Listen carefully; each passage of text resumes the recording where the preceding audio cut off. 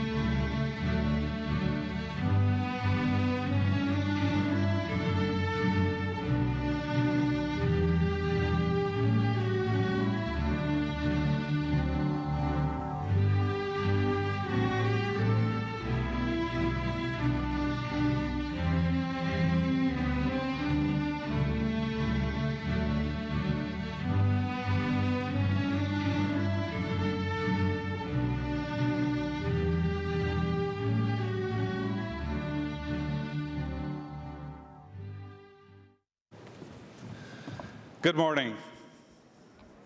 Isn't this a beautiful morning? Welcome to Convocation at the University of Waterloo. If I may ask you to remain standing, and I will invite Julian Durocher to sing our national anthem. Thank you.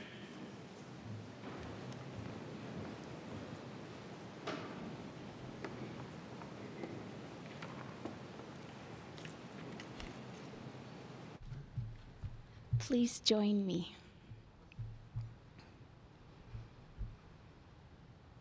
Oh, Canada,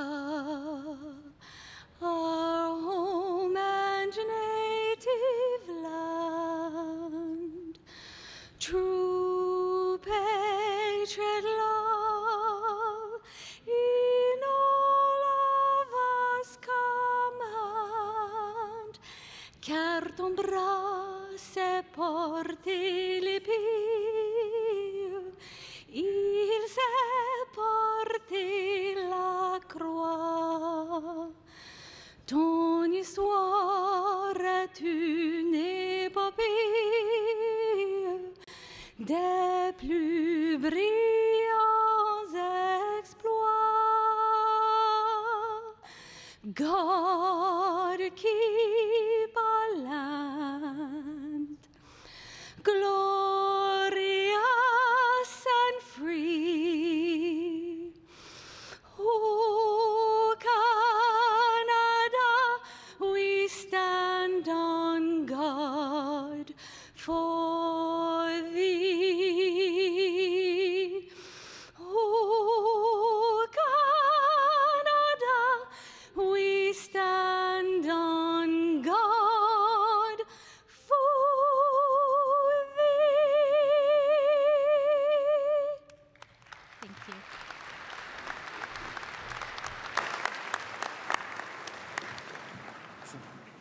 Thank you, Julie. And please be seated.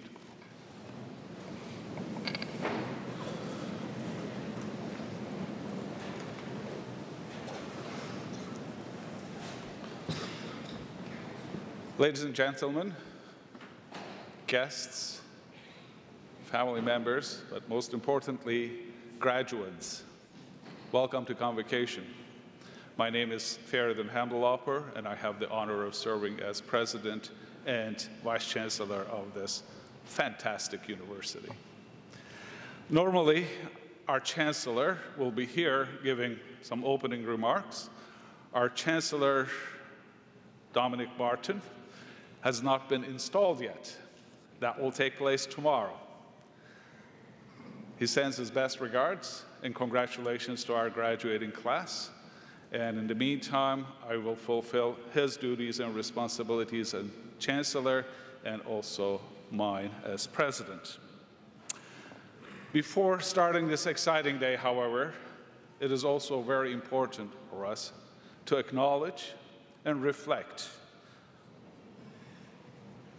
for the past and present elders of the neutral Anishinaabe and Haudenosaunee peoples. As our students will well know, the University of Waterloo is situated on the Haldimand Track. Haldimand Track extends along the Grand River and is the land that is promised to the Six Nations people. Today is the day for our graduates. I try to pronounce it as best as I can. You are not graduates yet. You are graduands, and you will become graduates as you cross that stage. So there is one little more formality left. But ladies and gentlemen, just allow me to talk about our graduates a little bit. I know that I had the pleasure of, with most of you, welcoming you to the University of Waterloo 4, 5, hopefully not more than 5, 6 years ago.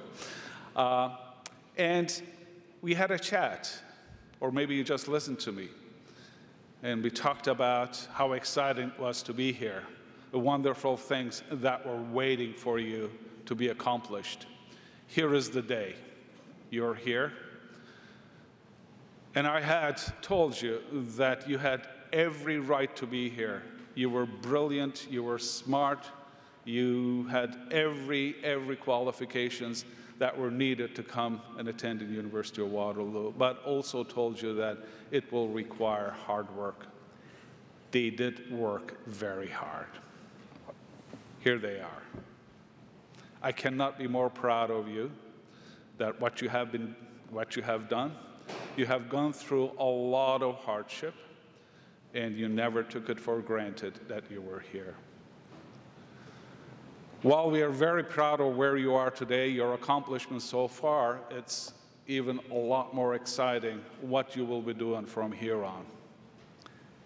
But pause for a second. This is also very, very special times for our institution. Last year, we were very proud that we were just 60 years old. This is 61-year-old. This year, we are 61. And this year came with a bang. Graduates of the Faculty of Science and Faculty of Applied Health Sciences. This is the year that the University of Waterloo won the Nobel Prize.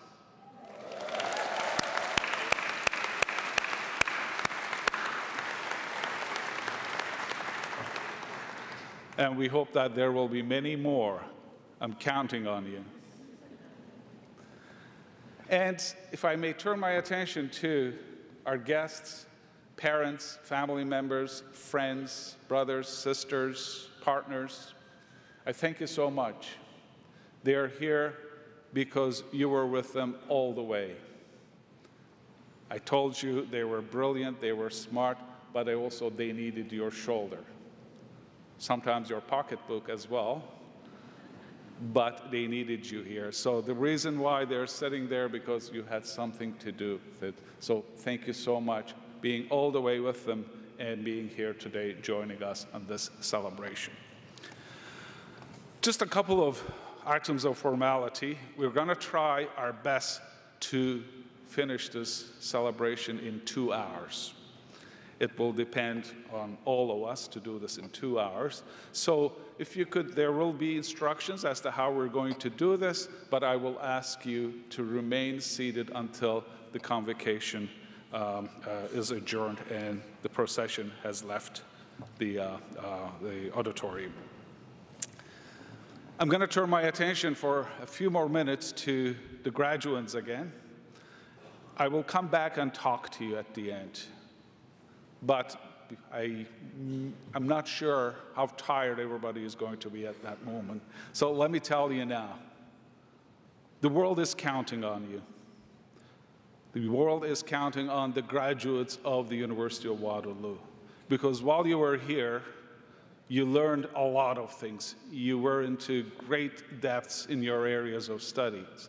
But you also, I am sure, that had a much better understanding of the world, our challenges, opportunities, and responsibilities as practitioners, scientists, citizens, but most importantly, graduates of the University of Waterloo. I hope that you will keep that belonging to this institution with you all the way, and we will be watching you with a lot of pride. So thank you again for everybody for being here. I wish you a very pleasant and exciting convocation ceremony. We will have a number of speeches. I'm not the only person.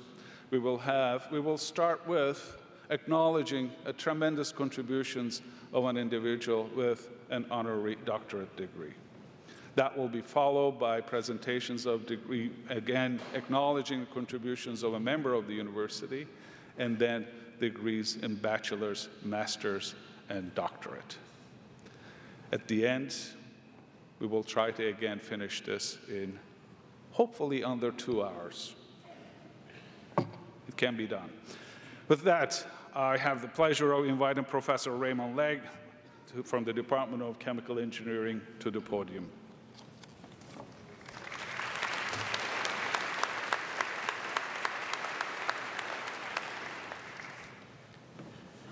Mr. Vice Chancellor, I present Lynn Judge. From 1979 until retirement in 2015, Lynn served as a pillar for the graduate studies community at the university. As Director of Academic Services in Graduate Studies and Postdoctoral Affairs, formerly Graduate Studies Office, Lynn championed a multitude of projects to improve the graduate student experience. Examples include transforming the application process to a fully electronic platform, simplifying the delivery of student awards, facilitating a web presence for marketing and recruitment, and having an online graduate studies academic calendar, initiatives ahead of many other Canadian universities. Lynn's accomplishments were recognized through external accolades during her career: the Ontario University Registrars Association Honorary Membership and Award of Achievement, and Innovation Award for Waterloo's online application project. Recently, Waterloo received the Canadian Association of Graduate Studies Award for Excellence and Innovation for enhancing the graduate student experience for its parental support program, a program that Lynn was instrumental in launching early in her career. Since Lynn retired, she continues to be an ambassador through her work on the Retirees Association and as the Keystone Campaign co-chair. Mr. Vice Chancellor, in recognition of her passion, dedication, and contributions to graduate studies at the University of Waterloo, I request that you bestow the title Honorary Member of the University upon Lynn Judge.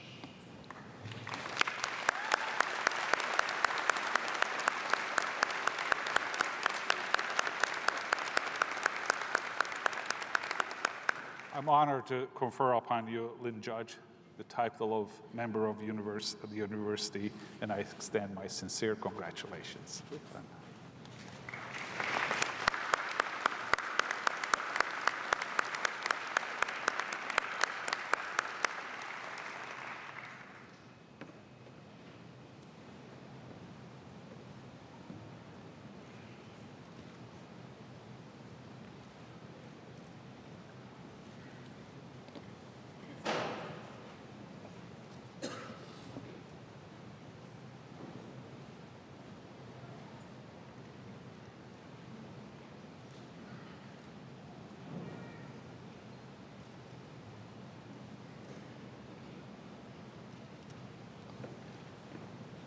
I now invite John Garcia, Professor of Practice, Associate Director, Graduate Professional Programs, School of Public Health and Health Systems, to the podium.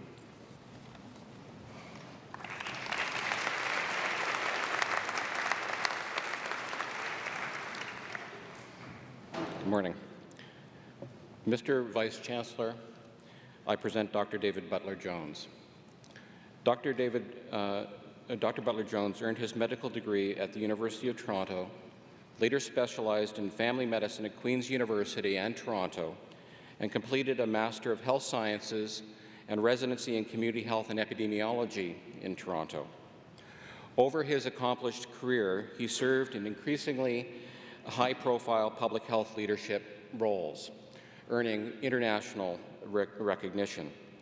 During the 1980s and 1990s, he was medical officer in Algoma District and Simcoe County, Ontario. From 1995 to 2002, Dr. Butler-Jones was Chief Medical Health Officer and Executive Director of the Population Health and Primary Health Services branches for Saskatchewan. He collaborated with the World Health Organization and the Canadian International Development Agency and in health initiatives in Chile, Kosovo, Scotland, Dominican Republic, and Turkey. Many best recognize Dr. Butler-Jones as the inaugural Chief Public Health Officer of Canada and head of the Public Health Agency of Canada, a critical public health leadership role that led to much-needed public health system reforms during the period of 2004 to 2014. Today, he is Senior Medical Officer and Atlantic Region Public Health Specialist for First Nations and Inuit Health with Indigenous Services Canada. Dr. Butler-Jones' vision, passionate commitments, and leadership in public health and to health equity in particular have shaped the public health system and significantly influenced public health practice in Canada and internationally. After more than 35 years, he continues to work tirelessly to promote public health and health equity in Canada and abroad, and he serves very much as a model of public health leadership to his field. For these reasons, he's received multiple honorary academic degrees and professional recognitions.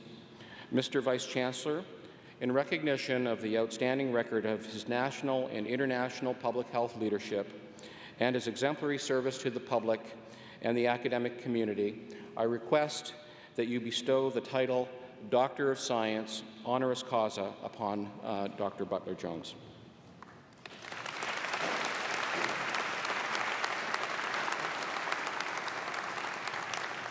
I'm honored to confer upon you, David Butler-Jones, the degree of Doctor of Science, honoris causa, and I extend my congratulations. Thank you.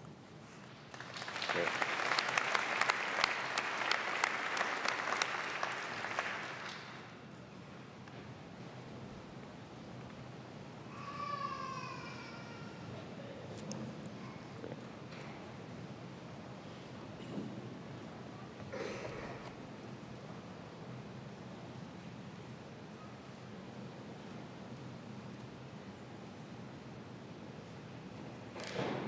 Great.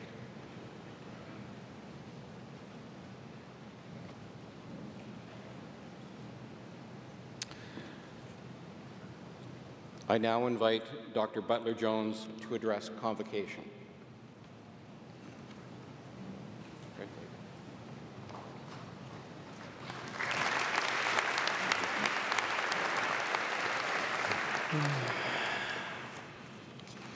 Good morning.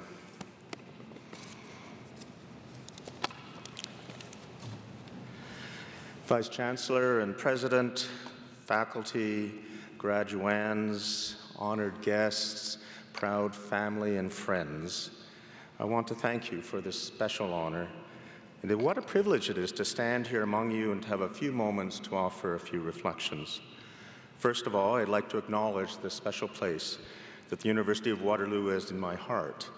Not only did a daughter and son-in-law earn graduate degrees from Waterloo, but I also remember fondly the development of the public health graduate program. Must say, I've always thought that this would have been a great place to go to university, and I suspect you might agree with me. And here I actually get to be a graduate in a funny kind of way. A very special congratulations to all of the graduates. You have accomplished a great deal by getting to this point, and is the beginning of an exciting new chapter in your lives. Who knows where you will end up, what paths you will take. Your future is a continuing adventure and an opportunity. Many have supported and influenced you to get to this point, and you will benefit from those connections and learnings long into the future. As part of my contribution today, I would like to offer just a few thoughts on what has given meaning to my own career, what may ultimately prove useful to you. The world is changing, the climate is warming, and nature of work and relationships are continually evolving. There are, however, some core principles and attributes that have and will stand the test of time and prove invaluable to a successful career. I couldn't hope to cover them all in this time, but I'd like to highlight a particular few. I'll briefly touch on 4 topics: communication, integrity, leadership, and connection. I'll then conclude with how these contributed to the very different outcomes in a tale of 2 pandemics. Now, good, effective communication is my first focus. In dialogue, we are able to draw on collective wisdom, to validate ideas, and to make success and understanding more likely. And to accomplish true dialogue requires listening, not just planning our next comment. Coupled with this is the importance of transparency, openness, and honesty. And communication is most effective when accompanied by respect. I do not believe we can positively influence who or what we do not respect. We don't have to like a person or want to go to dinner with them, but we need to respect his or her role and interests and to understand each individual's or group's needs as best we can. If we are to have any hope of influencing a change of view, we cannot argue them into submission. I'm not sure when, if ever, as a result of being harangued about a view we hold, we've said, "Where have you been all my life? I've changed my mind." No, either we get angry ourselves or we go to our happy place. Now, essential in whatever we do is to maintain integrity. Our integrity is the one thing that is truly ours. No one else can take that away. However, sometimes we give it away, and once we sacrifice our integrity, it is extremely difficult to get back. Too often, I have seen colleagues in the pursuit of a position or to avoid responsibility have made the choice to compromise their integrity. Once lost, it is almost impossible to regain. And while it may not seem much to lose in order to get their way in the short term, it eventually comes back to bite. And that person may never actually understand why they've lost trust, trusted friends, respect, or that they don't achieve as much as they'd hoped. Now, there are times when maintaining our integrity will not be easy, as it may risk a job or other advantage, but it is a decision that is ours alone to make. It does not, however, mean you cannot compromise or be willing to lose a few battles that are necessary to win the ultimate objective. It is to know yourself and the important values that you expect in yourself and others, and so act accordingly. Now, all of us will play various leadership roles, sometimes from front, at other times from behind, often when least expected, whether it's in an organization, a family, or a community. It's not a leader's responsibility, in my view, to know, but to find out. An important aspect of successful leadership is to surround ourselves with smart people who are willing to tell you what you need to hear, not what you want to hear. As gratifying as it may be to constantly have those around us tell us how wonderful we are, it rarely leads to smart decisions or personal growth. Now, Lincoln was a great model of the value of being willing to engage with different perspectives and ideas. He included in his cabinet and among his advisors people who saw the world differently than he did. Some were even his political rivals. But he sought advice from them and others, listened also to his opponents, and then made his own judgment. He also was known for taking responsibility for things that happened under his watch, even bad decisions with which he was not involved. Rather than throwing colleagues under the wagon, they didn't have buses then, he would take responsibility for the issue and ensure there was a plan to address the problem. This created a culture not of blame and avoidance of risk, but of success, and it also engendered tremendous loyalty among those who might otherwise have been opponents. Success, then, is a team sport. Samuel Johnson perhaps said it best, it's amazing what can be accomplished when no one must assume the credit. Do your best, and there will be lots of credit to go around. Now, when it comes to strategy or decision-making, it's important others understand not only the decision, but also the elements that go into that decision. Because I told you so turns out to not be a very durable explanation. If others understand, they can adapt themselves to changing situations, and it can also create a repertoire of experience to inform other situations when there's no one around to ask. Sir Arthur Currie in the Battle of Vimy Ridge did what was novel for the time, ensuring the plan was understood throughout the Army, so that when the battle did come, they could adapt in the field to whatever happened. And while Vimy has become a defining moment for Canada, we often forget the elements of success. We too often underestimate the capacity of others to understand and to adapt. A tale of two pandemics. 100 years ago, just as World War I was winding down, what was probably the worst pandemic in history was ramping up. 1/3 of the world's population became ill and some 50 million died. In Canada, there were 50,000 deaths, mostly among young adults between 20 and 40. Young people, the age of many of you, were perfectly well one day and dead a few days later. Because so many young were affected, life expectancy in the United States fell between 1917 and just a year later, 1918, by 12 years, to just over 36 in men and 42 years in women. There are many reasons why it happened the way it did.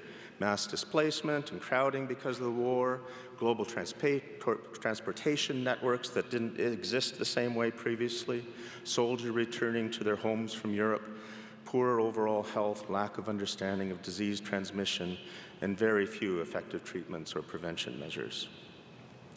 Then some 90 years later, the world experienced another H1 pandemic of influenza. And just like 1918-19, those most affected were between 20 and 40 years of age.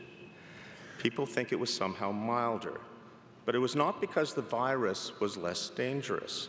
It was that the world and our understanding and capacity to deal with the virus had changed.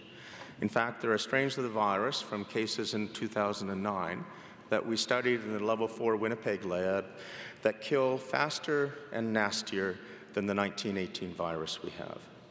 And the Americans have other strains with similar virulence.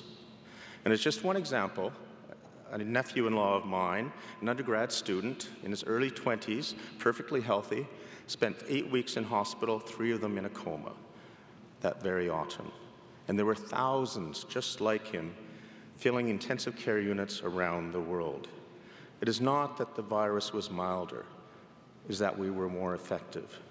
It was a combination of vaccines that prevented the disease, antivirals that stopped the spread of the most dangerous strains, thus less severe strains were more common. Hand washing, coughing in our sleeves, avoiding others when ill, all reduced the spread. And for the sickest, sophisticated ventilators and antibiotics to treat the secondary pneumonias meant that we had hundreds of deaths rather than tens of thousands. None of this happened by accident. Years of planning and cooperation across jurisdictions, building plans and relationships so that key players knew and trusted each other when the crisis hit. And routine matters could be handled quickly so that focus could be on the many surprises that inevitably occur. Ensuring Canada had a stockpile of antivirals and a guaranteed source of sufficient vaccine, all were essential tools to combat the virus. A key strategy was then to ensure colleagues in Canada and internationally, along with other deputy ministers and ministers, knew what I knew shortly after I did, to assure that everyone was working with the best evidence. Guidelines were developed for different sectors, situations, schools, etc. Best practices for clinical care of severe cases were shared across the country and with international partners.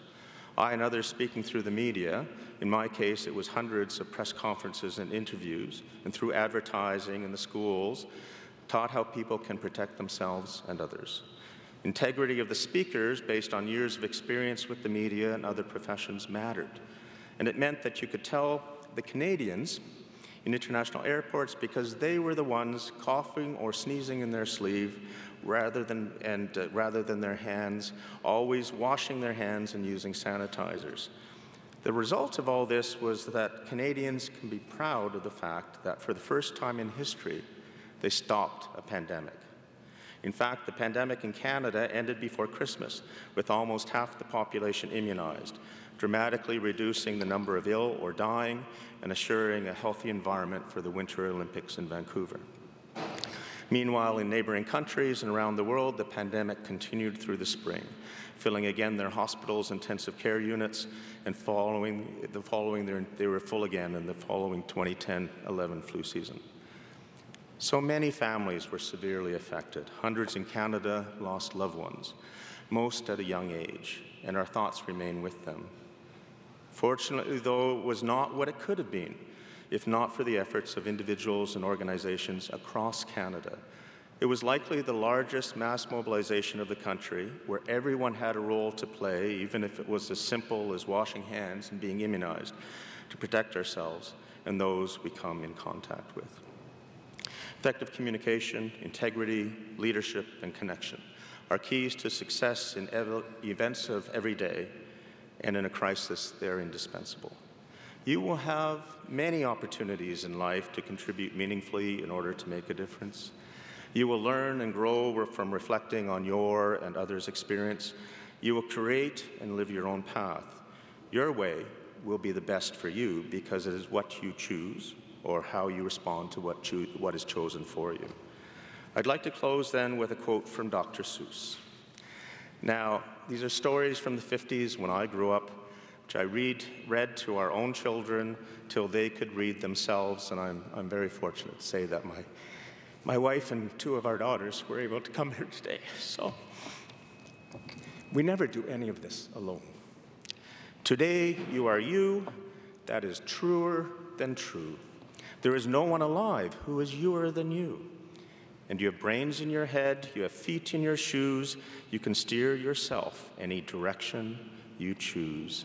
Congratulations again. May the education you have, the learnings you will require, take you wherever you want to go. Thank you.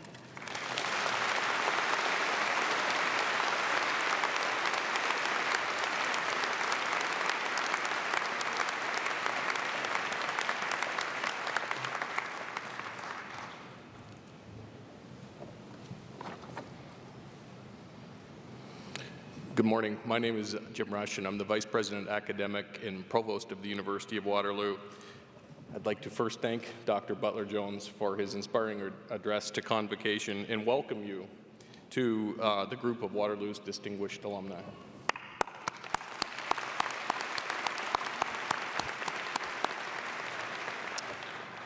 Would the members of the graduating class please rise?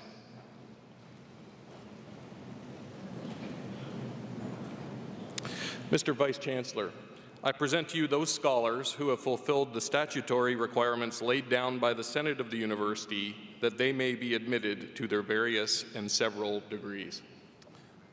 By virtue of the authority vested in me and in the University, I hereby admit you to your various and several degrees with all the rights, privileges, and responsibilities thereto appertaining. Congratulations.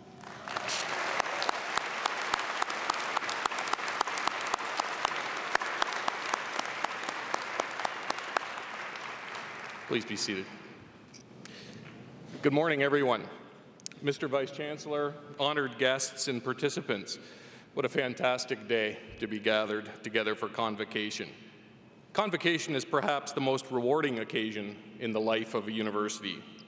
It evokes our ancient rights and privileges, it recognizes significant accomplishments, and at the same time, it stirs up within us the promise of new beginnings. On behalf of the entire University of Waterloo administration team, I'd like to formally thank all of those who have made today possible.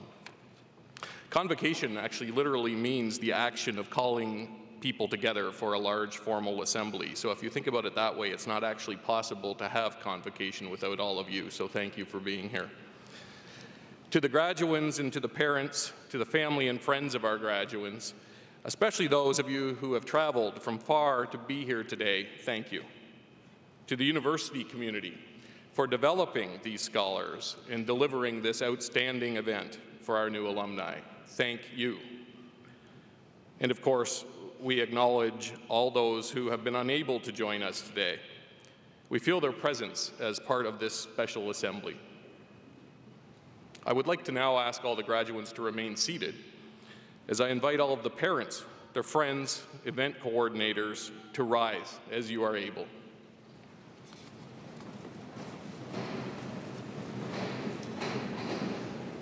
This is really just an opportunity for you to look around, to find your special person, to wave, to connect. We're going to hear from many of you during the proceedings. Everyone know where their special people are? Thank you very much. Graduates, let's together thank all of those who have made your convocation so special.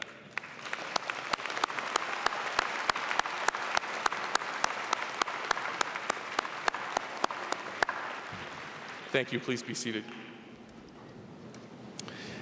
As we prepare to confer the degrees, I have a few notes. For those guests wishing to take photos of their graduates, there's a photography area located to the left of the stage, right over here. And that can be accessed by exiting the back of the gym via the west exit doors.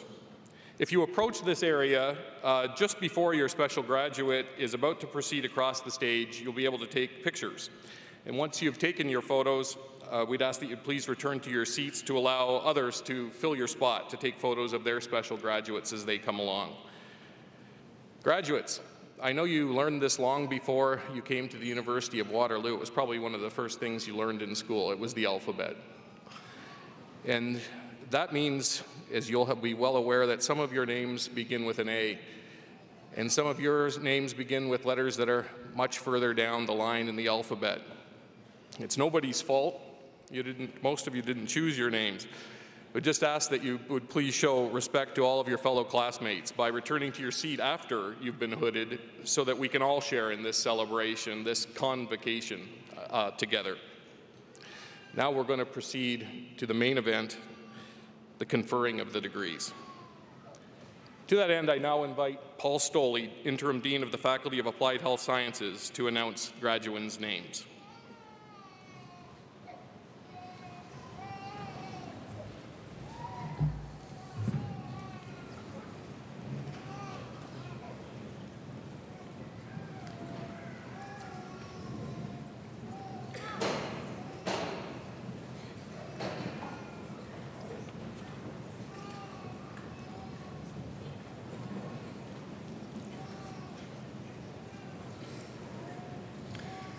Mr. Vice Chancellor, I present the candidates for the degree Bachelor of Arts Honors Program. Murad Alizada, Kendra Nicole Butler, Olena Stephanie Chimidge,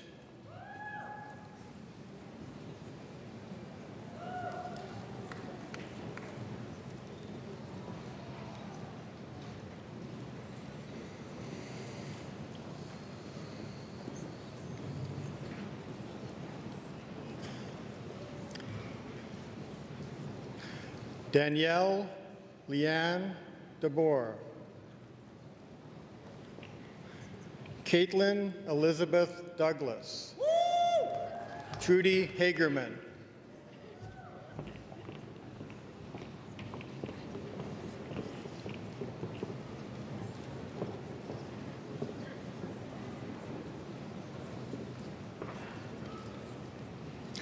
Rebecca Elizabeth Hollinshead, Shannon E. Hughes, Elizabeth Mariassa Rose Kelly,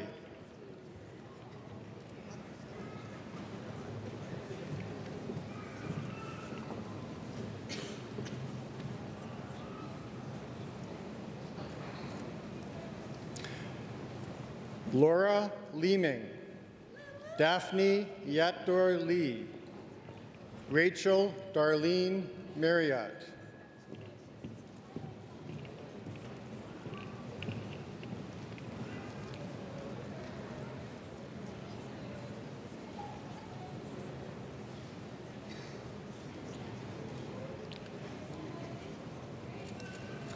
Owen Gillespie Adante Masterton, Asen Osmansoy, Julia Lynn Pavlik,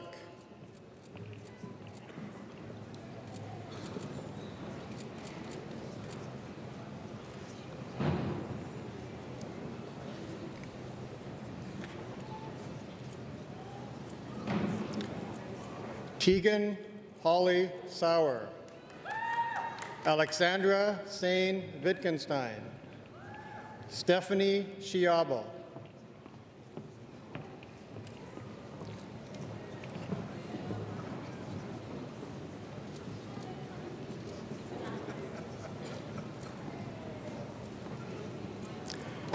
Caitlin Amanda Salvas, Alex Silver, Declan Sean Thomas Smeaton,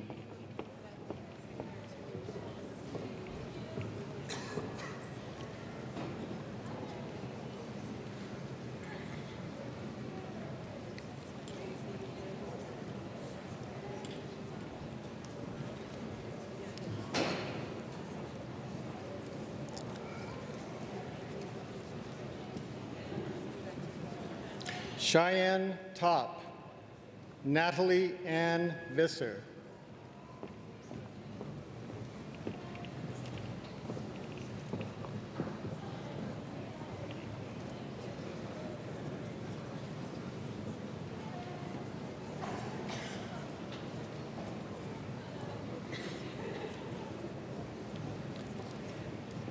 Thank you, Mr. Vice Chancellor.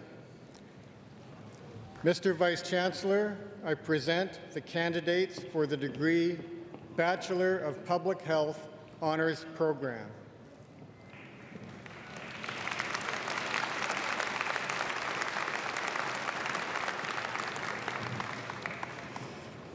Daniel Pourhassain, Michael Stryker, Andrea Rachel Wong,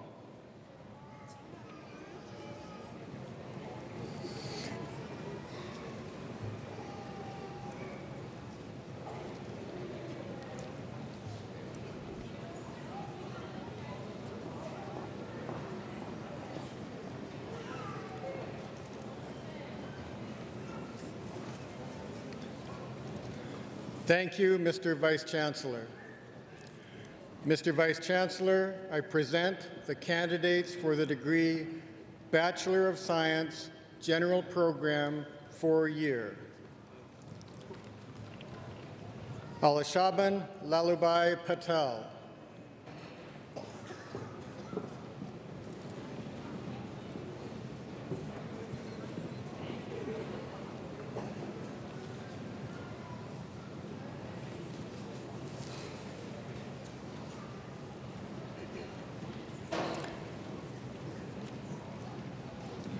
Thank you, Mr. Vice Chancellor.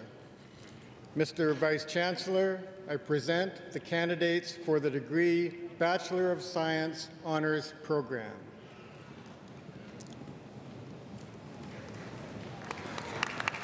Alexandra Allegre,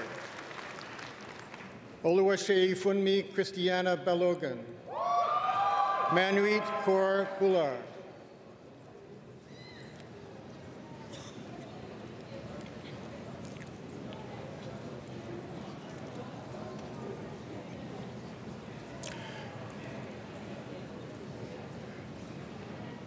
Chris Boudou, Gabriel Cadiz, Mohini Chiramunj,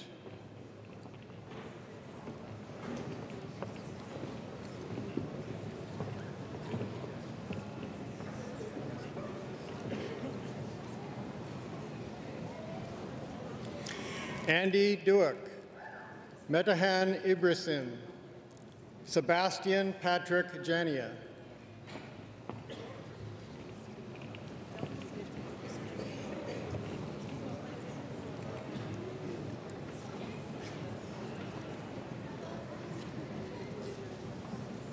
Thomas Adrian Mojesh, Adrian Allen Smith, Thivya Thirikaswaran,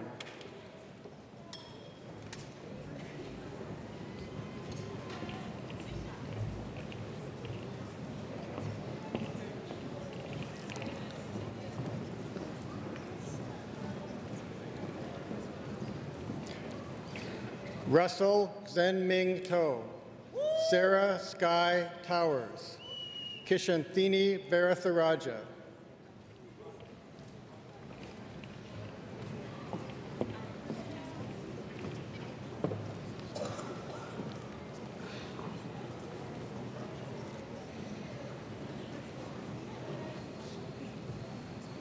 Natalie Yi Ling Young,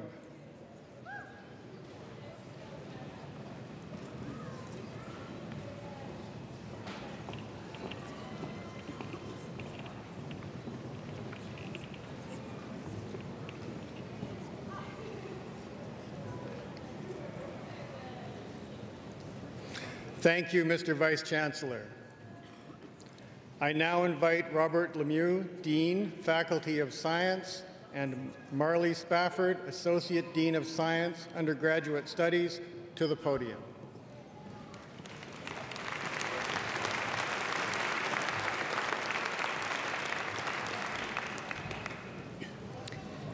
Mr. Vice Chancellor, I present the candidates for the degree Bachelor of Science, General Science, 3-year. Bobby Alexander Antrobus, Amo Awad, Dwayne David Antonio Betty,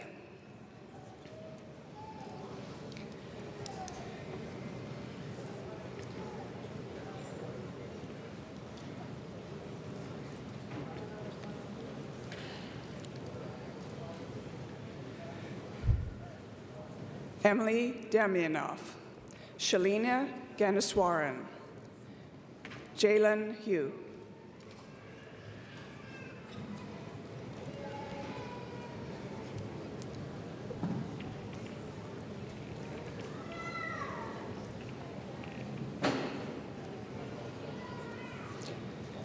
Natharsan Jayakaran, Yarouj Mohammed Khalili, William Tran Le,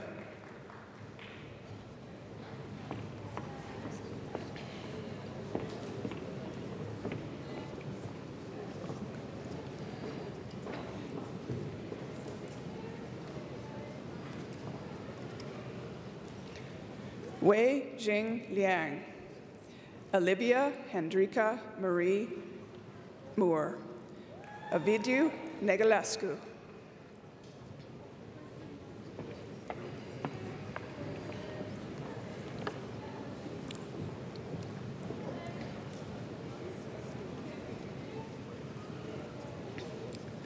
Prasad Nithi, Brittany Nicole Rabak, Amanda Teresa Shahita,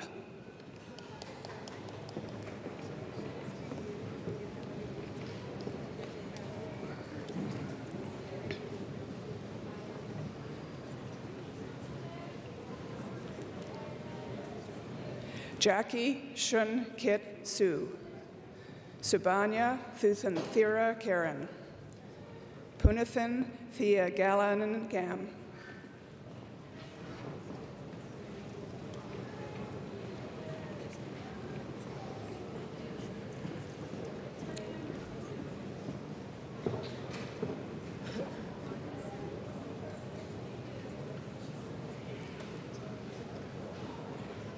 Frank Jr. Viljage, Andrea Dawn Wilson,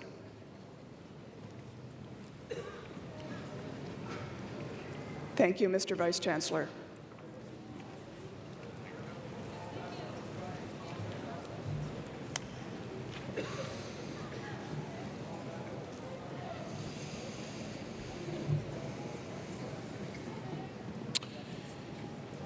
Morning, science grads.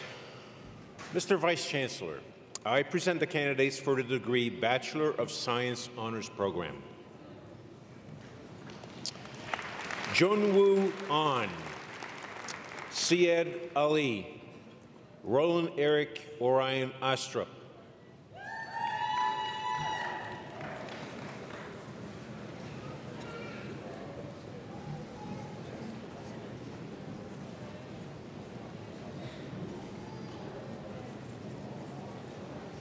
Elise Jacqueline Walker Batista, Matthew Betke, Jim Brooks,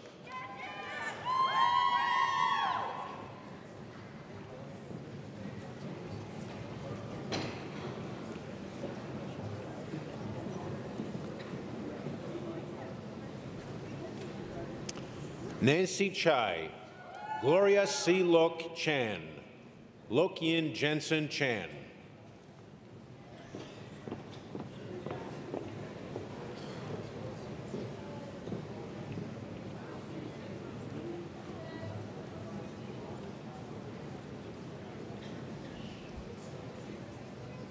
Hu Tian Valerie Chen, Armit Singh Dinsa, Chow Wee Ding.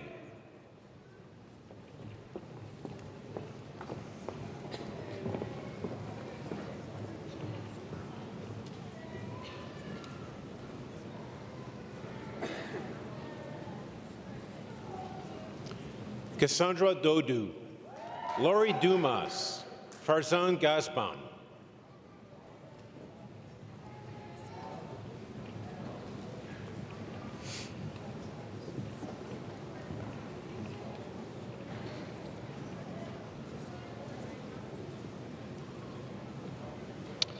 Sarah Graham, Amrit Grewal, Huming Guo.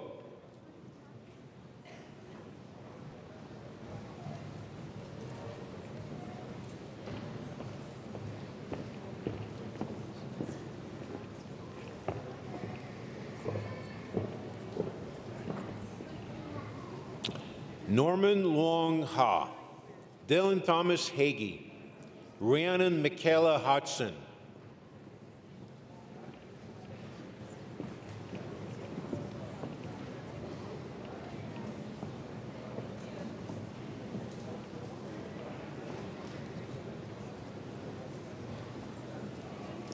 Alice Yushuang Wan, Esther Yejing Ji, Miriam Renee Jolicoeur.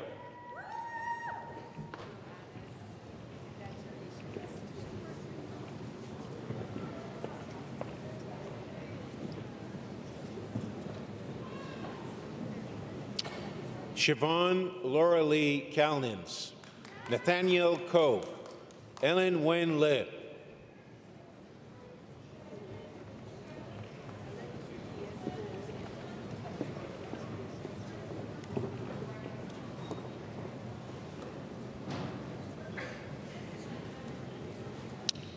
Calvin Lee, Philip Michael Anthony Lemoine, Brianna Gabrielle Lemonius.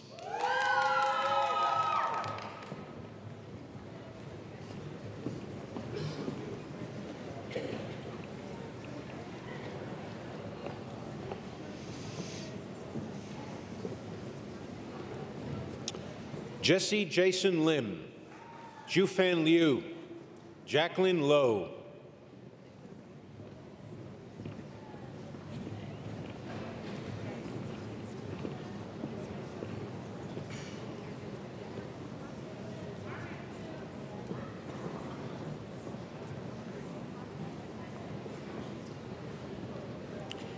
Yuen Yi Fiona Lu, Mingji Luo, Karen Kar-Yan Ma.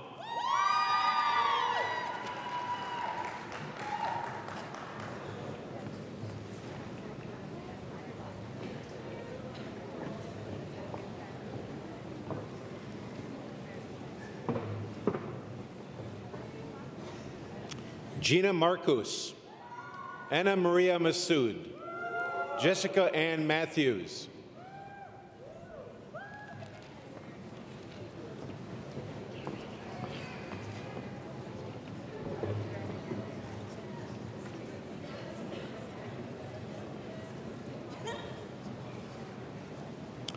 Jordan David McConkey, Evan Robert Blair Moores, Brandy Morovec.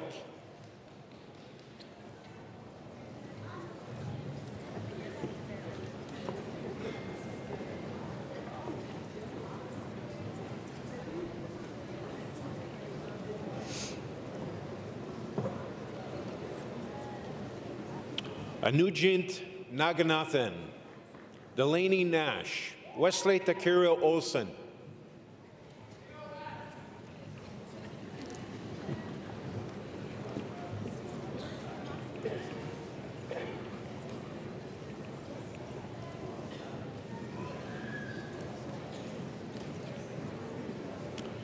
Nicholas Ongaro, Elisa Kate Overton, Drasti Arsha Kumar Patel,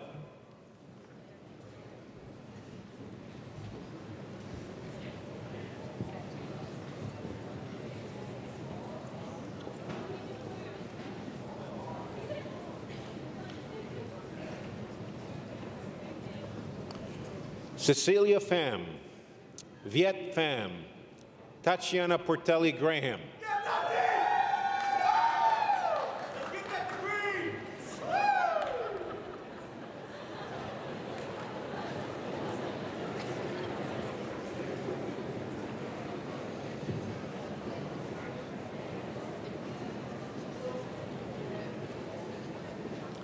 Varnisha Prabhakaran, Sierra Turna Batul Rizvi, Dominic Rogalski,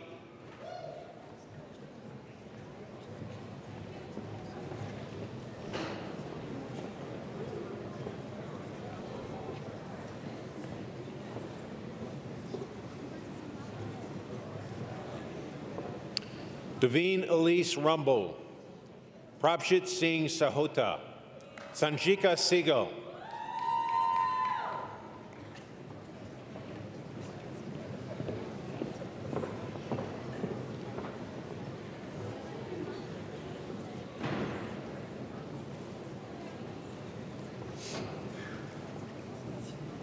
Rutu Divyesh Kumar Shah, Zikwi Chan, Siwei Chen,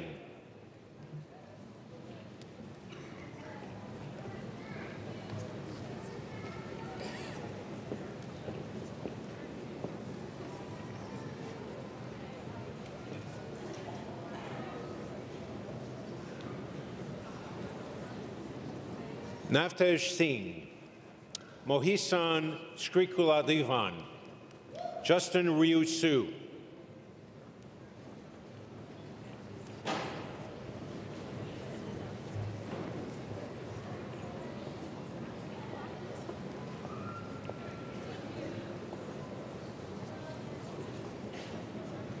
Kishani Subramaniam, William Sudletsky, Anki Sun,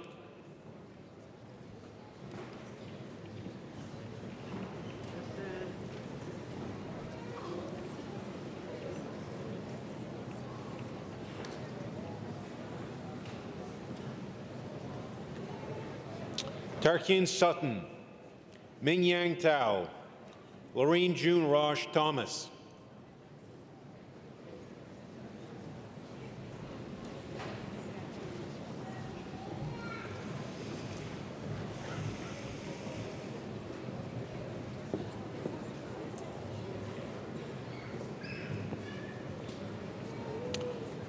Tiana Jeanne Thompson Allen, Tiffany Thalia Tran, Alexandria Dominique Trigiani,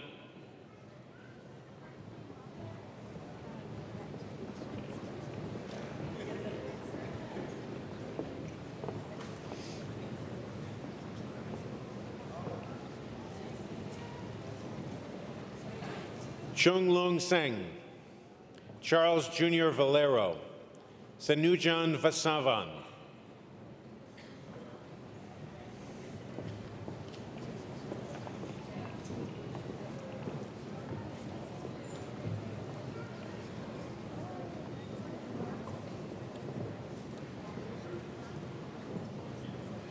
Krishni An Vatsalan, Sarika Vishnumurthy, Daliha Wahid,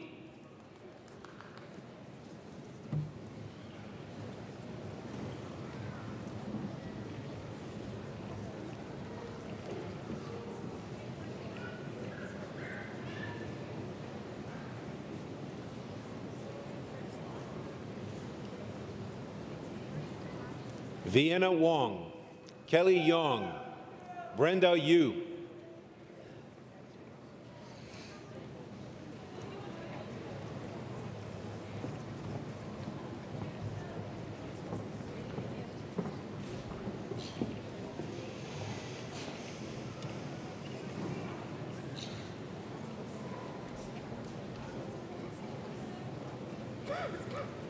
Yukui Zhang, Ji Zhuo.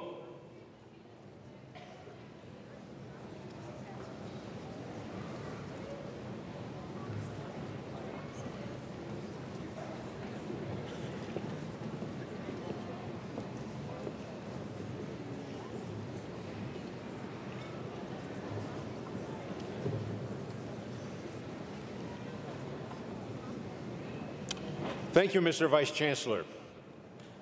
I now invite David Edwards, Associate Dean Hallman, Director, School of Pharmacy, to the podium.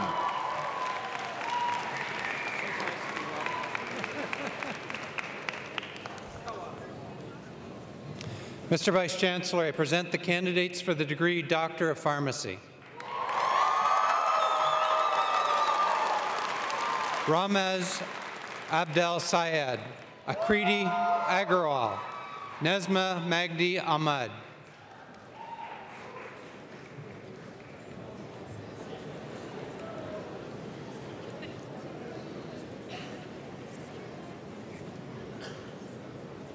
Isra Ali, Shrina Amin, Alexandra Andre.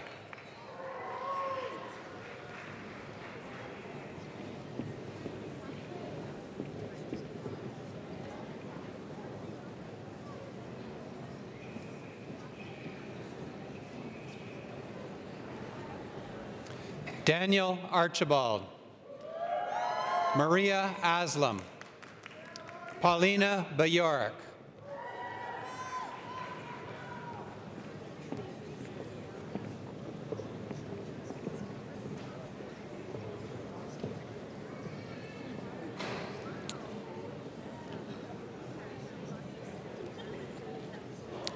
Jennifer Danielle Boivin, Malika Bozorgi Kia Saraye, Melissa Camuso,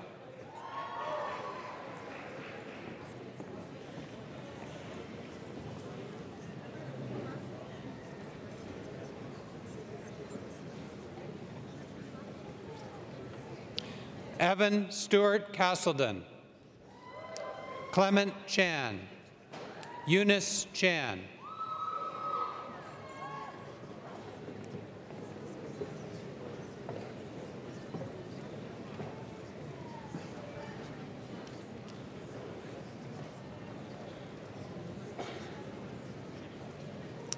Huyi Megan Chan, Yo-Yo Lok Yu Chan, Bilal Chowdhury,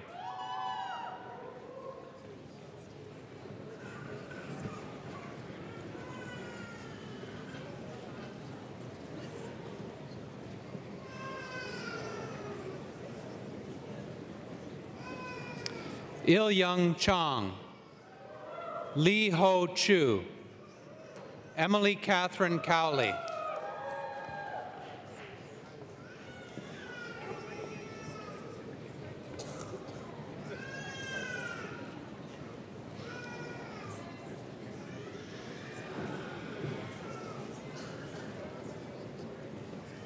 Jennifer Curran, Jameson Dang, Stephanie Nicole DeYoung,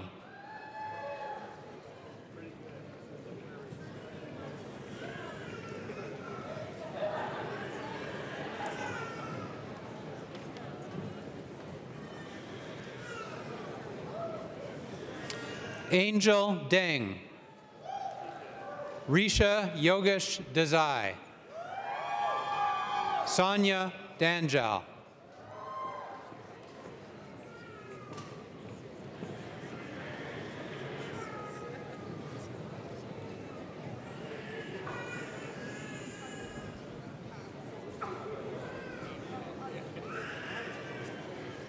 Stephanie Ann Alexis DeSano, Samantha Christine Diaz, David Doe,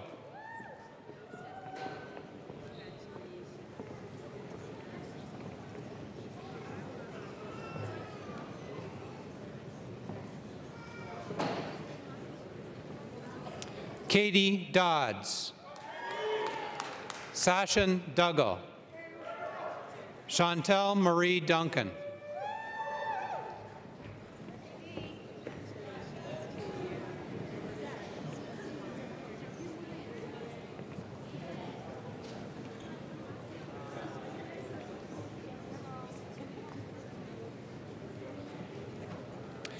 Irene Ducom, Loran Alexandra Alero Dion, Esther A. Ling Fung,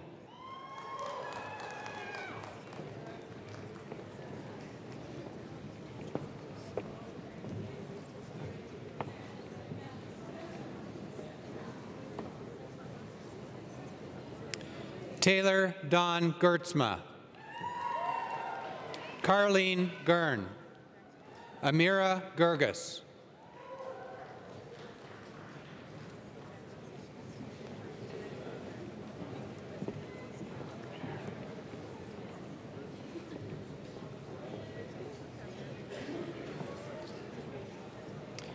Marianne Gurgis, Alamjir Halan, Thomas Michael Hanlon,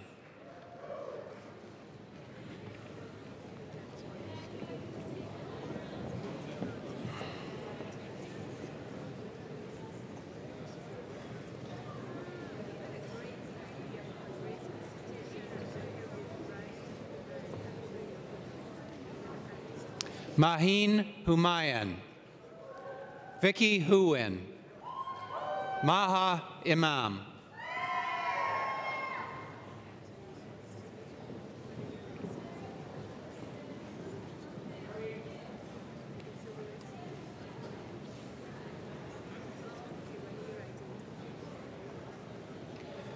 Ji Yo In, Nathan Sangbong Ing, Tanisha Jacob,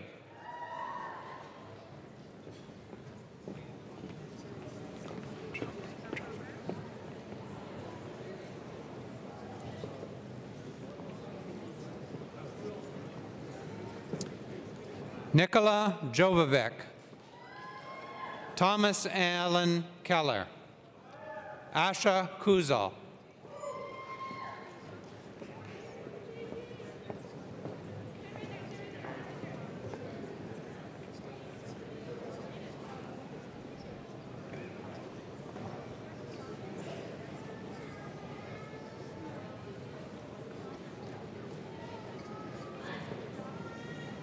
Christina Curry, Yumi Kim, Artwar Kopak,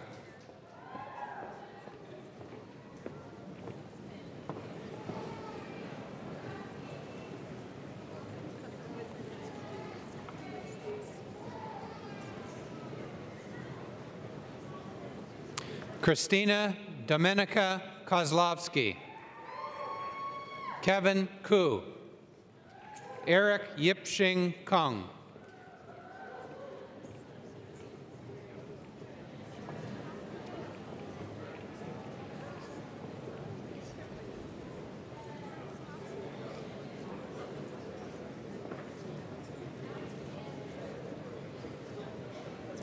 Joanna Dorothy Leek, Stephanie Lee, Corey Maurice Lefebvre,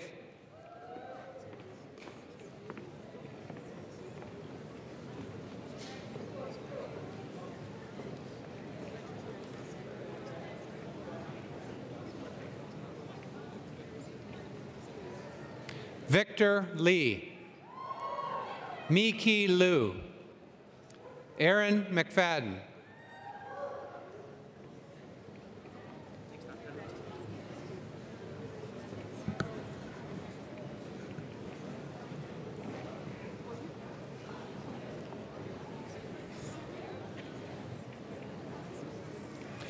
Janvi Malhotra, Erica Martire, Megan Elizabeth McGill,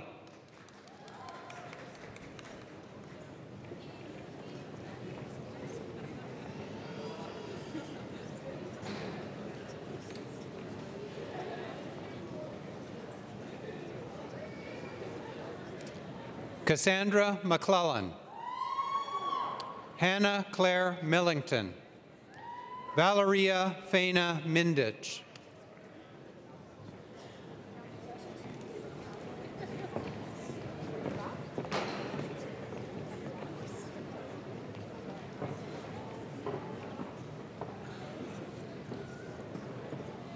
Sylvain Morin, Jing Mu. Siddhartha Nundy.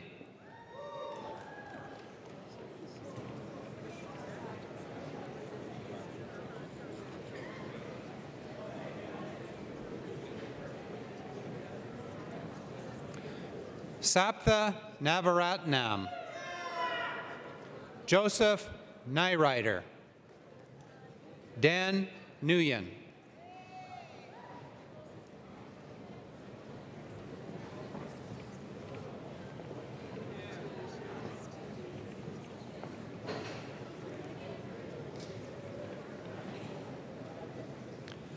Ronnie Oddish. Jamie Marie Orlando. Amanda Owen.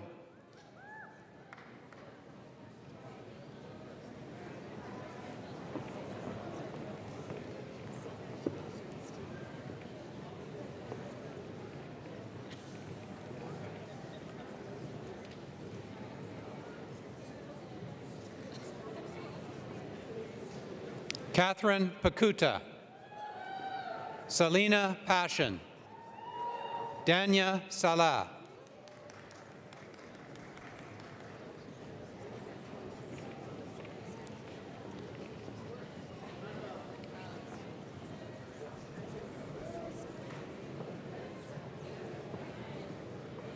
Melanie Rochelle Sanderson. Elaine Kiwen Shen. Nadia Saba Siddiqui.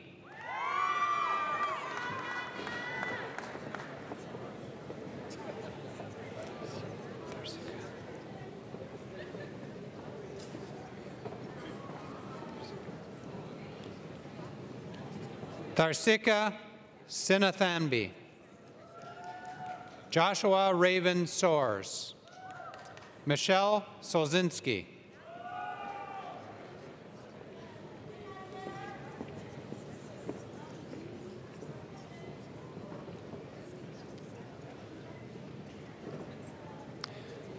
Megan Catherine Spence.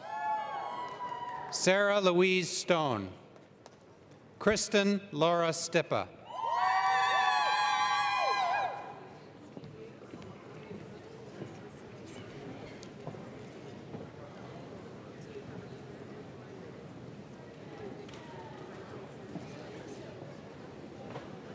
Ree Sue. Ali Abid Syed. Robert Taglioni.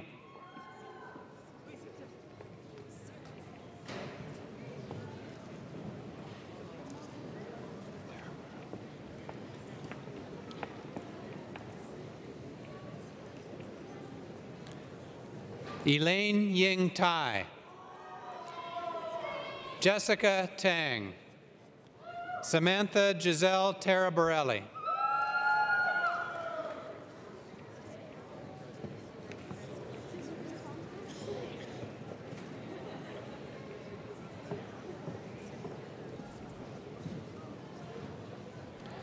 Danielle Christine Thomas.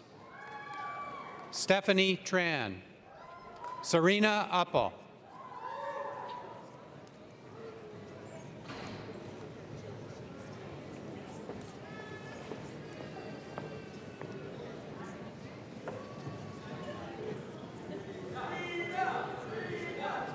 Nimit Parish Vyas.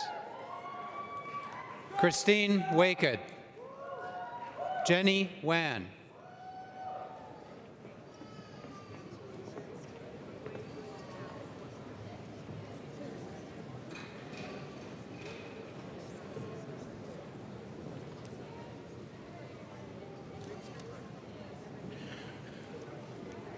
Colby Alexandra Weichel. Christine Catherine White. Tamara Lee Wilson.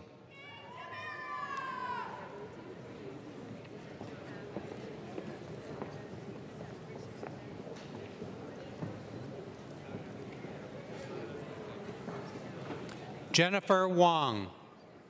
Kelvin Kingto Yam. Noel Yu.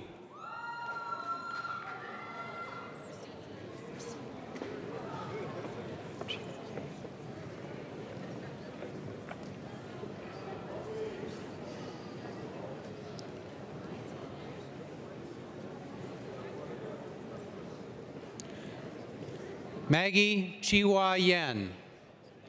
Charles Yu. Joyce Yu.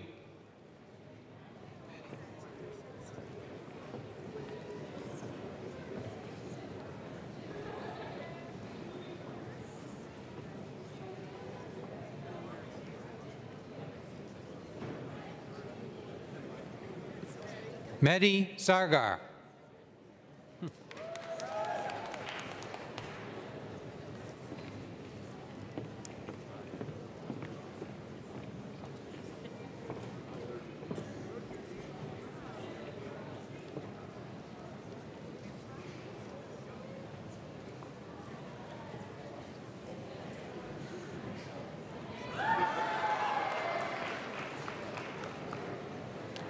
Thank you, Mr. Vice Chancellor. Mr. Vice Chancellor, I present the additional candidates for the degree Bachelor of Science Honors Program.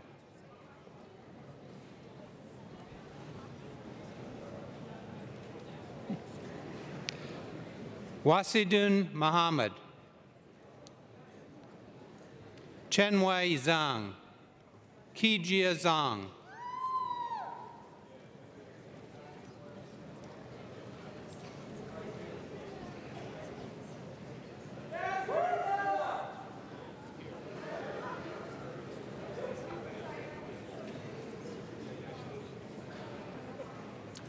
Thank you, Mr. Vice Chancellor. I now invite Rona Hanning, Associate Dean, Graduate Studies, Faculty of Applied Health Sciences, to the podium.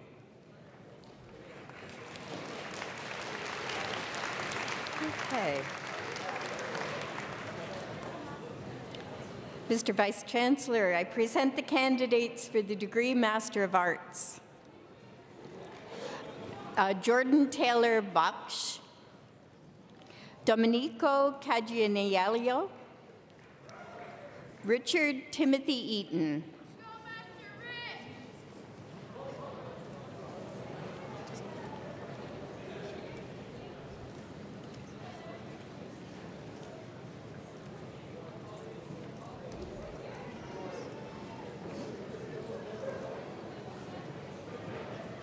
Cassandra Robichaud, Jacqueline Ann Stamnika, Nagat Tran,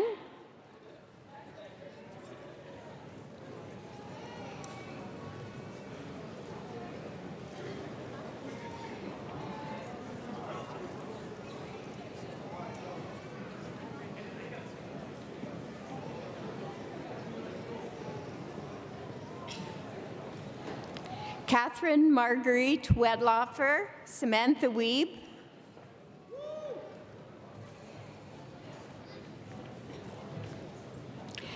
thank you, Mr. Chancellor.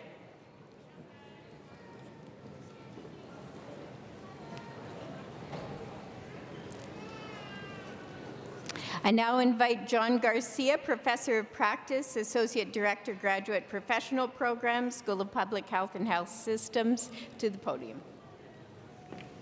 Thanks, Rona.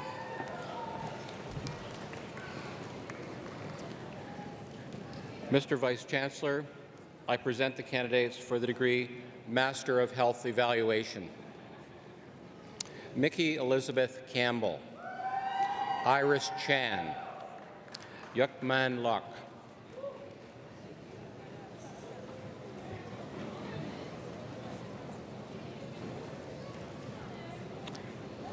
thank you, Mr. Chancellor.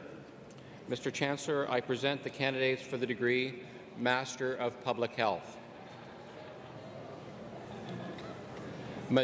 Madupe Adesina, Christine Nicole Cressman Bergen, Samantha Burgess,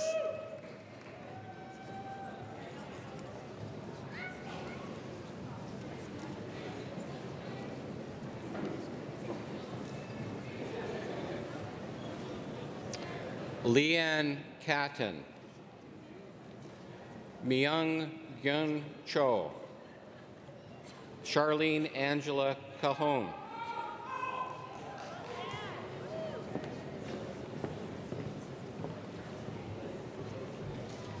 Jasminka Draka, Eleanor Aville. Natasha Fearing.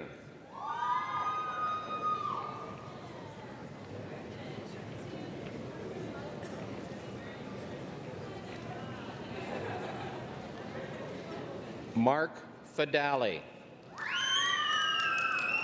Stephanie Lynn Gordon. Talea Harold.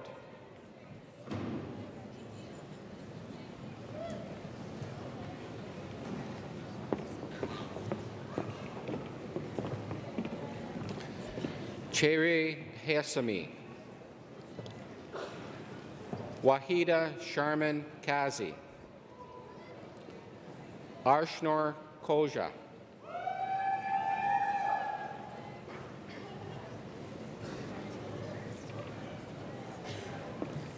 Laura Lewis Watts. Caitlin Morrison. Deepthi Naidu.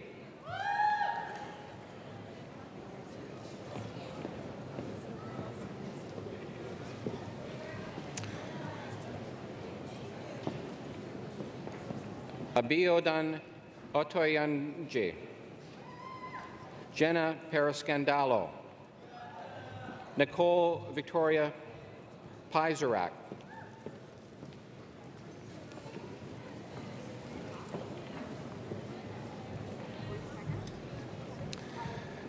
Shazmira Kadre.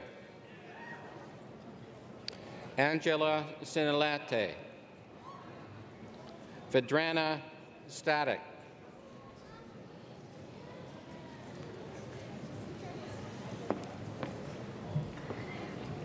Allison Stark. Nagar Elia Tutun Chien. Megan Van Horen.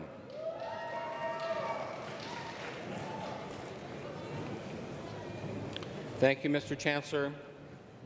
I now invite Rona Hanning, Associate Dean of Graduate Studies, Faculty of Applied Health Sciences, back to the podium.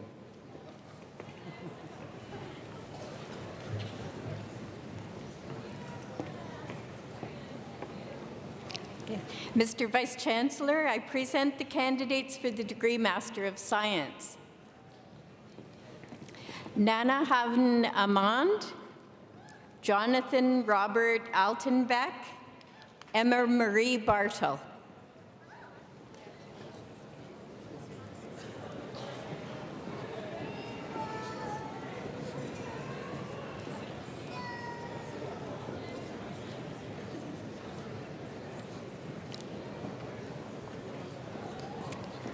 Nolan Boyes, Eric Kofi Breffo Mensa, Laura Alida Brooks.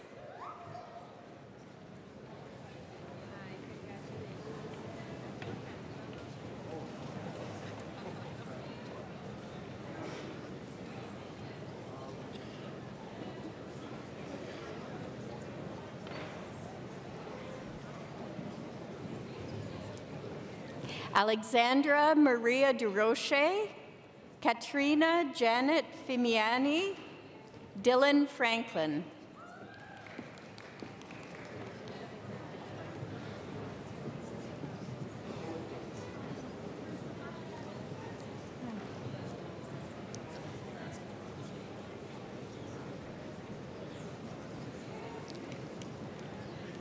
Wajiha Ghazi, Payman Golami, Putarak J. Axon.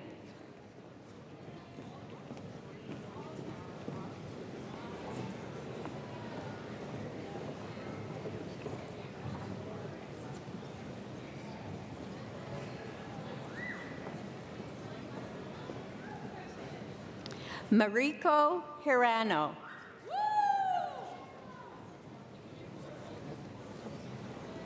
Also a university finalist for the Alumni Gold Medal.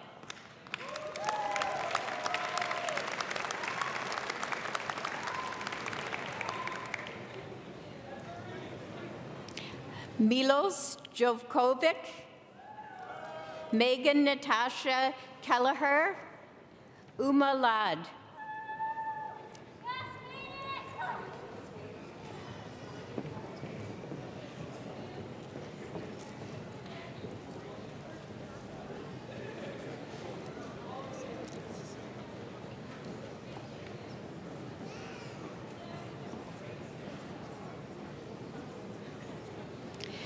Zissin Ma, Felicia Menocchio, Madison Haley Martin.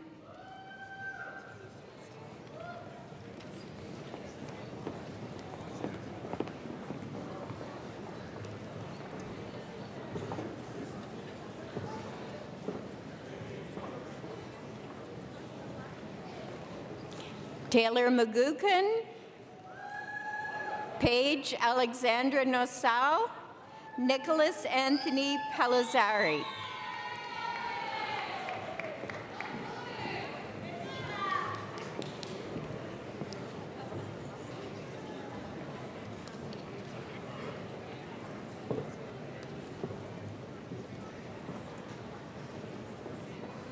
Miriam Price, Jared Michael Psutka, Victor Pai.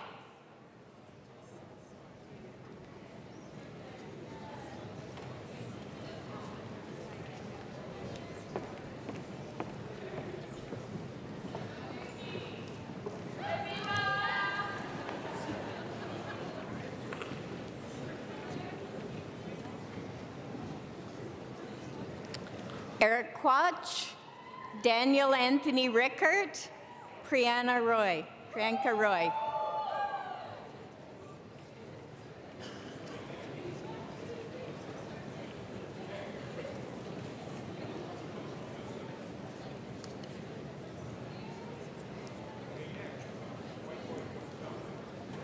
Michelle Simeone, Rami Nicholas Tanis, Tirapat Tansuwanant.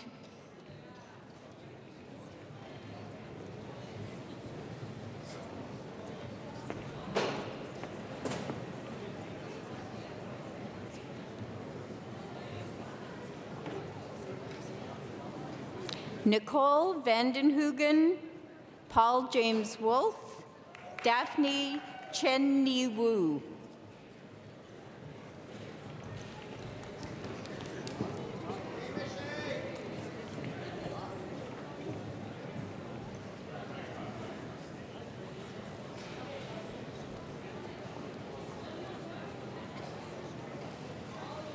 Danny Wong, Qian Zhang.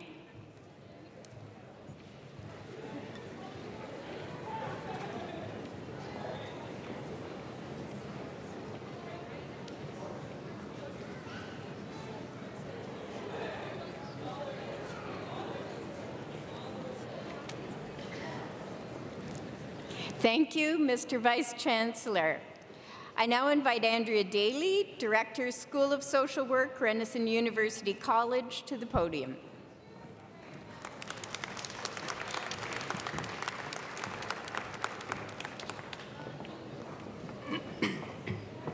Mr. Vice Chancellor, I present the candidates for the degree Master of Social Work. Christine Almeida, Alba Soledad Arteaga Rodriguez, Mary Bishop.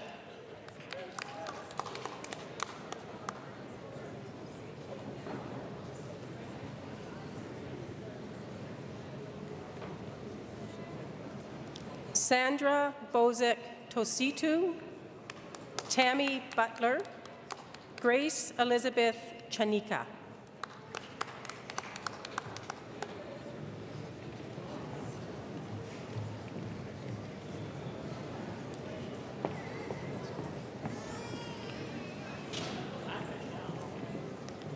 Karen Maud Koka, Emily Ann Dakers, Lori Ann DeFlute.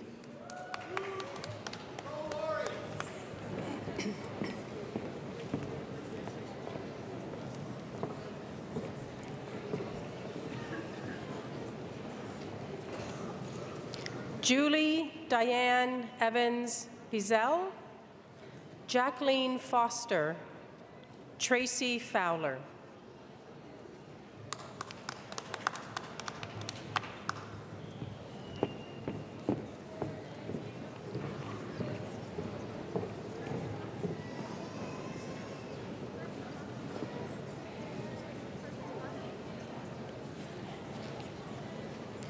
Tiffany Hartling, Marcia Leddit, Cynthia Maxwell.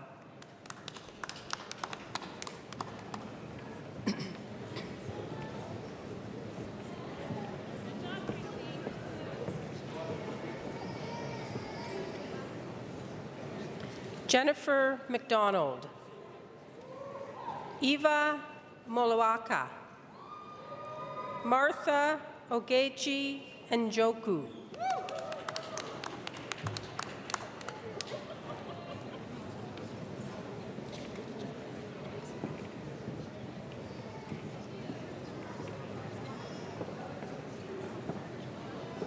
Mackenzie Ann Pratt, Rebecca Rainsford, Barbara Schust Lawrence.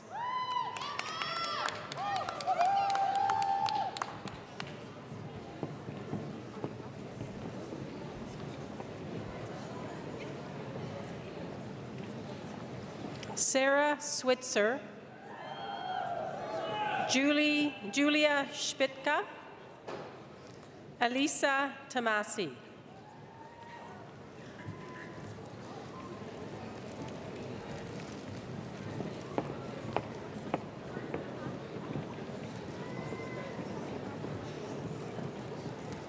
Melissa Tibbet, Irina Tichkina,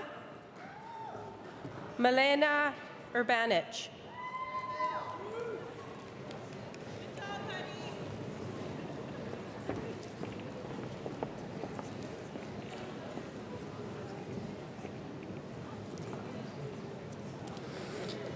Amanda Venzen,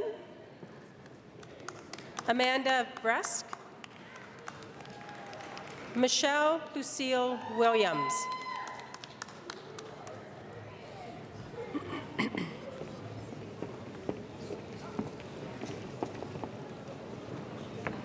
Thank you, Mr. Vice-Chancellor. I now invite Sean Weddick, Associate Dean, Graduate Studies, Faculty of Science, to the podium.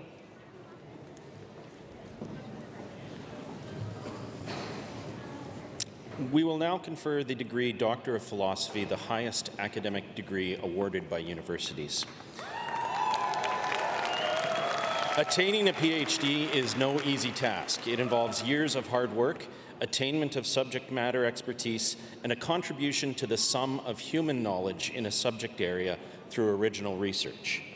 It is my privilege to call upon the following graduates to receive the degree Doctor of Philosophy. Natasha Bellin Altamirano, Physics.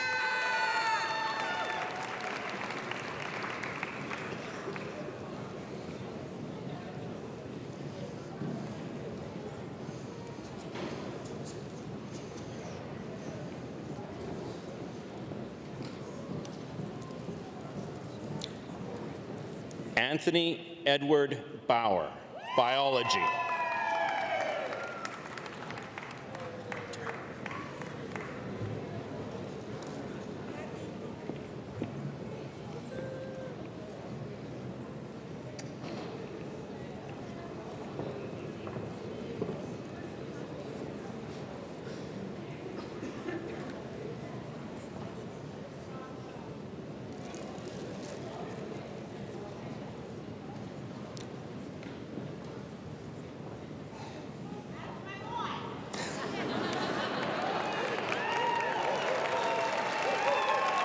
Ryan Matthew Bradley, Kinesiology.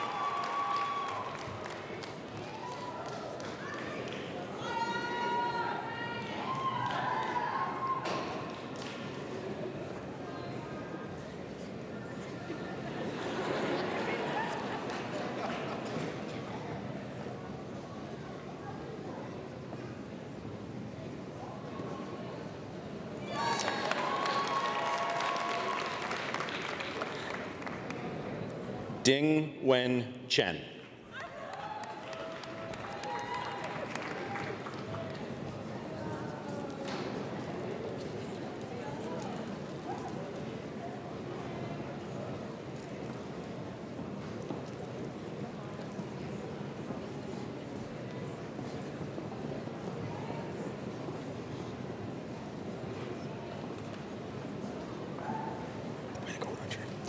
Adam Jeffrey Cole, Public Health and Health Systems.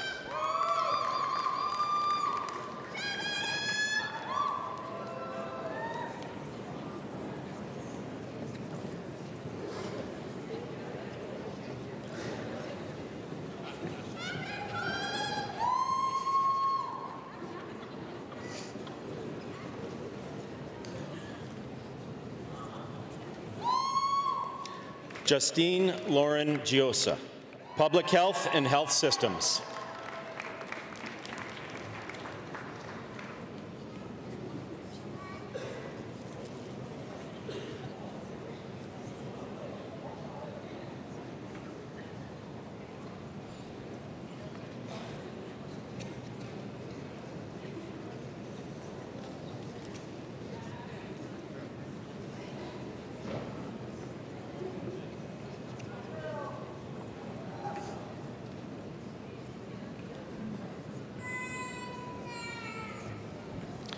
Christina May Gruevsky, Kinesiology.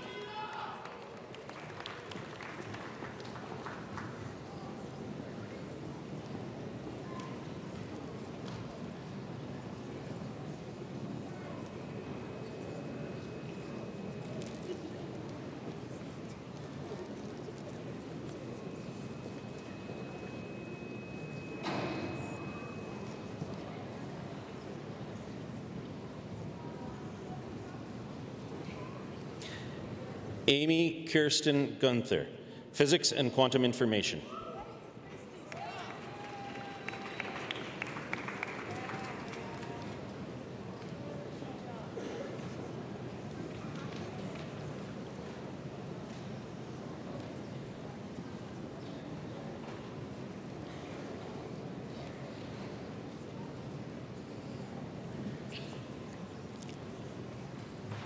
Robbie Henniger, Physics.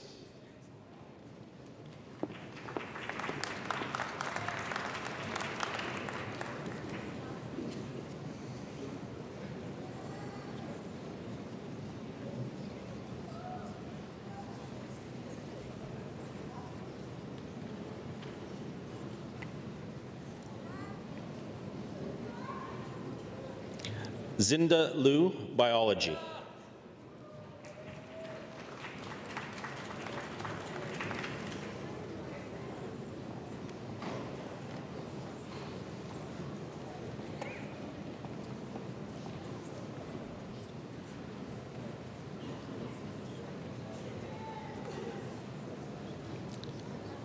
Kathleen McLean, Kinesiology.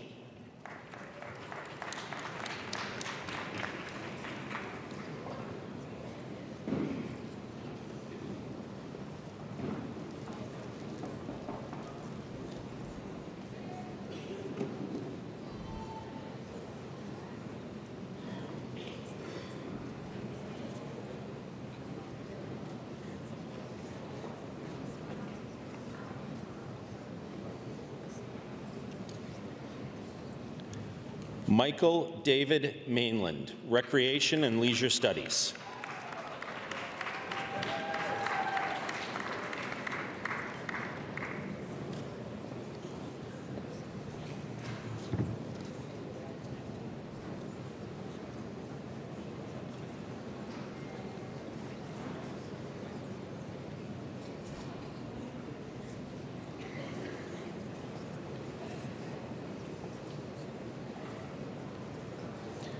Megan Muldoon, Recreation and Leisure Studies.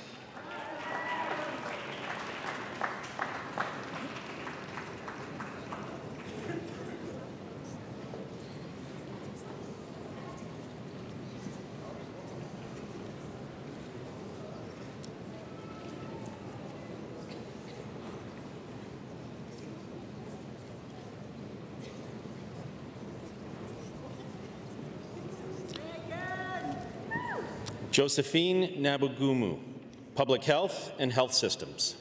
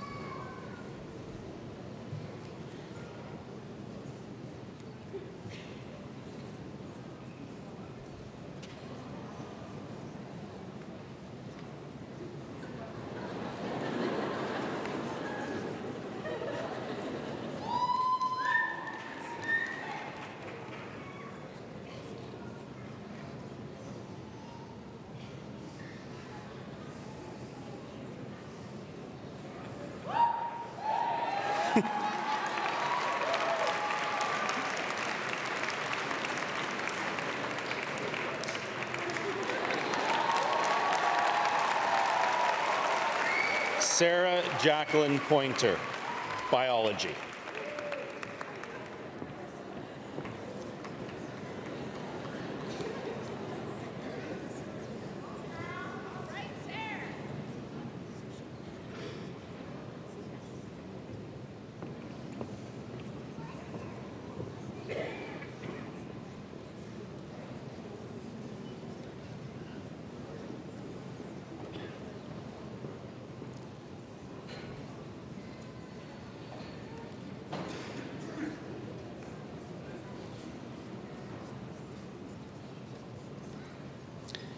Amireza Rafai, Pharmacy.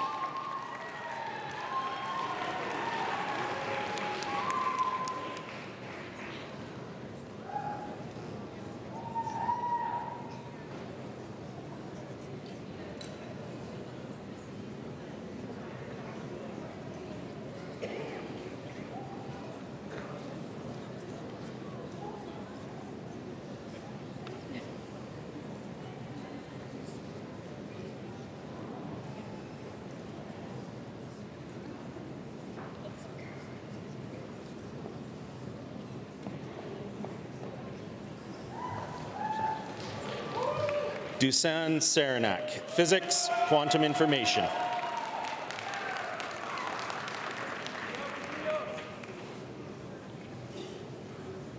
Thank you, Mr. Vice Chancellor.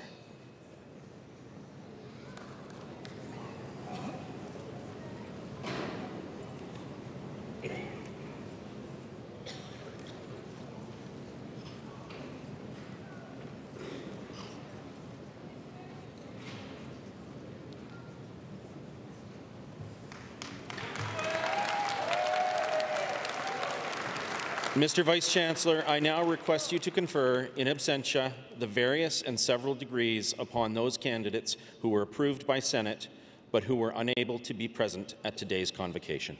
I confer these degrees in absentia. Thank you, Mr. Vice Chancellor. I now invite Gary Inanen, alumnus, to the podium.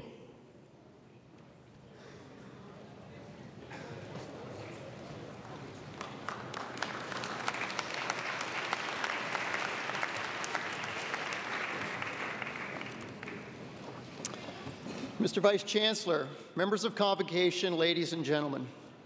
Well, as we've seen, a Convocation is a spirited and exciting time as we celebrate the incredible accomplishments of our graduates.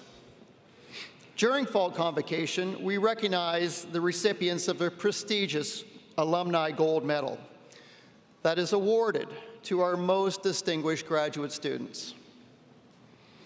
The Alumni Gold Medal signifies an incredible accomplishment that we recognize each recipient for in the presence of their peers whom have shared their journey from celebrated student to esteemed alumnus.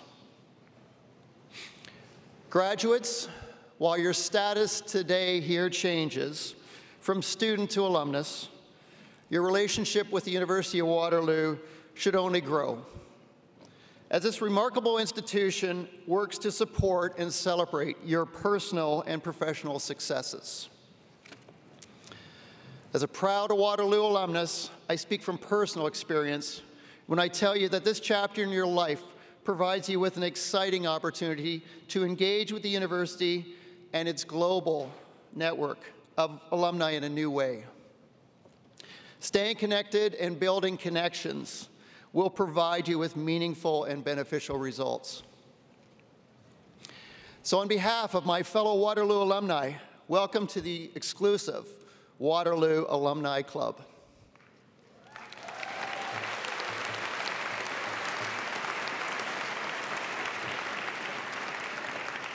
Mr. Vice Chancellor, as a graduate of the university's Faculty of Science with a Doctor of Philosophy in Physics, I am most honored to present to you the 2018 recipient of the Alumni Gold Medal for Outstanding Academic Performance in a Graduate Program, Robbie Henninger.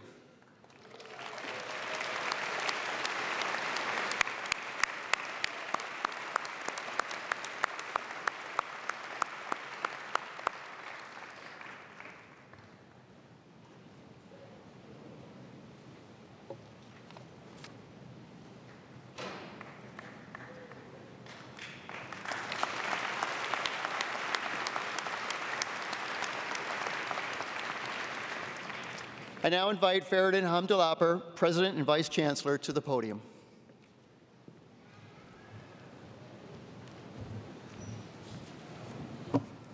I am back, and I'd like to keep my promise. My promise was that this was going to be under 2 hours, and I hope that we could do that. So I had a 45-minute long speech, so I'll try to cut it down to 40 minutes, okay? Guests, ladies and gentlemen, parents, supporters of our students, you may be wondering at our institutions, but especially at our university, everybody from our professors to our staff members, from our research labs to classrooms to administrative offices, where do we get our motivation? What inspires us to do what we do every day in and out? It's right there. We don't need to look too far to figure out where we get our inspiration. You may be also wondering, as they cross the stage with tremendous pride of accomplishment, we stopped them and asked them a few questions. Some of them, they were just over the moon, so excited. Some of them nervous. There's a lot of very sweaty hands, and it's just fabulous. But as I asked each and every one of them what they will be doing, this is where we get our inspiration. They will be doing some fabulous things. Some of them will go and work for some fantastic companies with a determination of making a big difference there. Some of them are going to some fabulous graduate schools. Some of them say, well, I am going to start my own business, and I'm going to do my own work on my own startup. Regardless of what they do, they're determined to make a difference. And that is what we need. That is what the world needs. That's why we are so excited that in the first place, you came to study at the University of Waterloo. But as you heard from Gary and from Dr. Butler-Jones, that you're joining a family of more than 200,000 University of Waterloo alumni. Make good use of this network. This is your second family. That makes sure whatever you do, wherever you go, they're all there. And they're anxious to connect with you. They're anxious to welcome you to the University of Waterloo family. You have so many fantastic skills. You're brilliant, you're smart, you're determined, you're courageous, all of those things. And our nation, our country stands really tall in the world. We are known as hardworking, smart, determined, resilient. But again, as Dr. Butler-Jones said, we have integrity. We do things with integrity.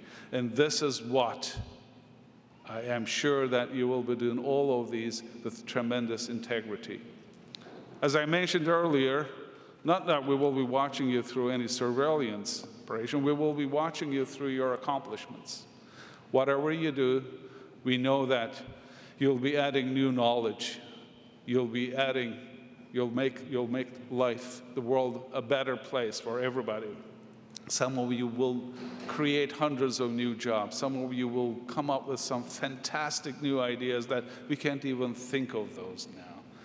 Some of our PhD graduates, remember, the Nobel Prize was won on a PhD thesis, so think of that too. And some of you will be tremendously successful in many ways. Even you'll become very, very wealthy. So come back.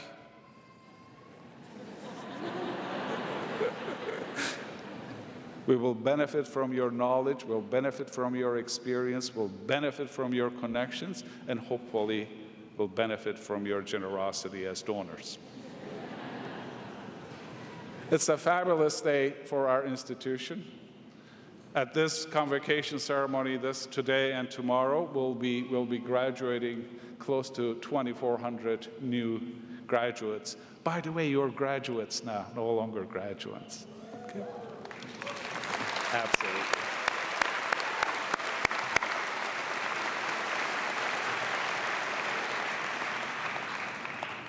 With that, I thank you again for being here. Our students, I thank you so much. You could have gone to any university you wanted. You came here. I hope that you will always remain with us in your heart, in your minds. Enjoy the rest of the celebration. The convocation is adjourned. Thank you.